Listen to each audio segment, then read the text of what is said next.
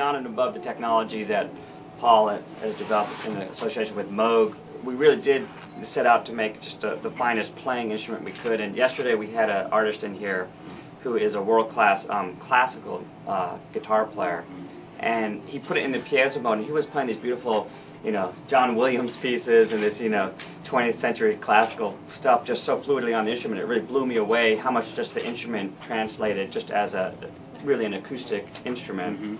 So I want to talk a little bit about what Paul has introduced to the instrument. And as Paul said, we can coherently really control the way the string moves. And in the kind of most basic form of that, the easiest way to think is you can give energy to a string and force it to vibrate, or you can take energy away from the string. And the big leap in technology here is that we're doing it in the same place on the string at the same point in time.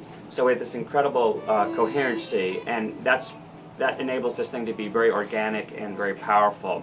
And I'm first going to demonstrate the kind of the most obvious form of changing the motion of the string is to give it energy, and most people know about sustain. And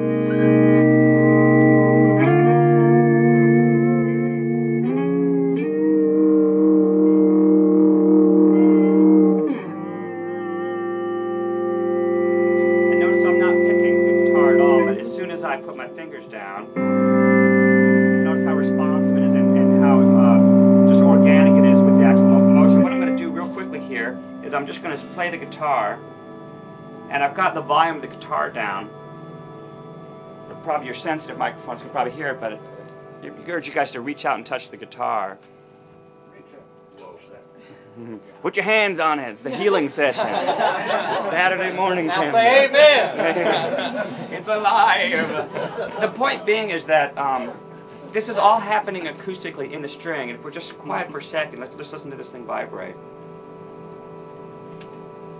That's just the instrument, and that's a really profound thing. In fact, the first prototype that Paul worked on was a purely acoustic guitar. He took a Taylor guitar and put this technology in it, and it's really mind-blowing to see an acoustic instrument, it just brings this whole life. And the beauty of it is that it's happening in the wood, it's happening on the string, so you're feeling it. It really brings you back the inspiration of bringing it back to the actual.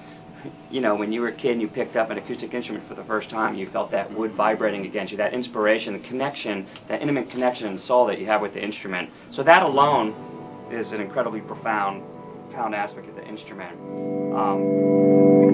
Just listening to what happens with the overtones on the strings.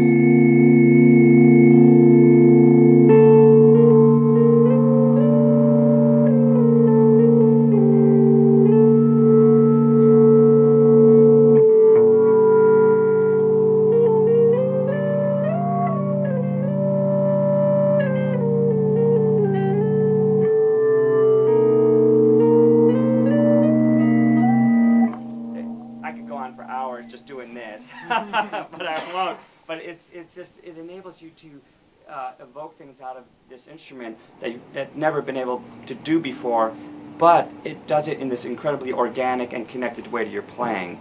So that's the sustainer aspect, which Paul talked about, giving energy to the string. And I'm going to let Jason talk about the anti. You're the anti of this demo.